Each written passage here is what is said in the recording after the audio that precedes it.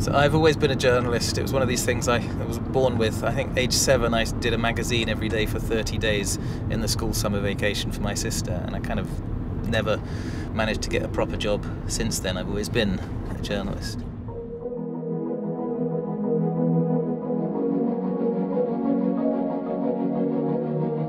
So we set up Wired in the UK 7.5 years ago.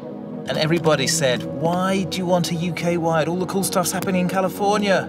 These local clusters of talent emerged, and it started with a few big breakout companies. So Skype kind of put London on the map, and there were companies like Waze in Tel Aviv. If you've got a great education system, if you've got just enough money to back some big projects, you've got people coming from lots of different nationality backgrounds, and you create this enormous town square where people don't obey the existing rules. What happens when you've got some early breakouts is you get individuals who then go on to back other businesses, then you get VCs starting to pay more attention, you build an ecosystem.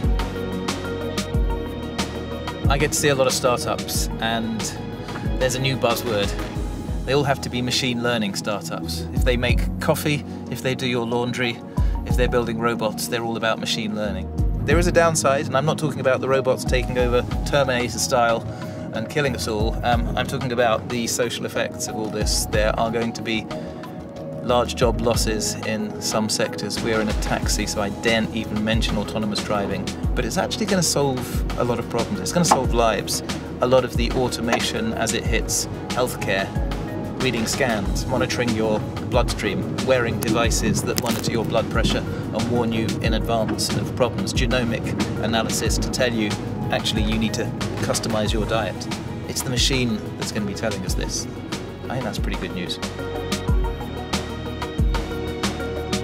It builds something meaningful. That's the cover line of our next issue of Wired.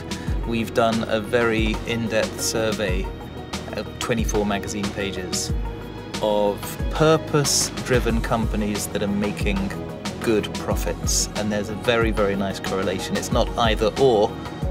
Don't see it as a trade-off. Do I get money in my career, or do I do something that doesn't have money but makes me feel good? Do both. I'm David Rowan. I'm editor of the UK edition of Wired magazine, and go and do something really useful that improves our lives. Thank you.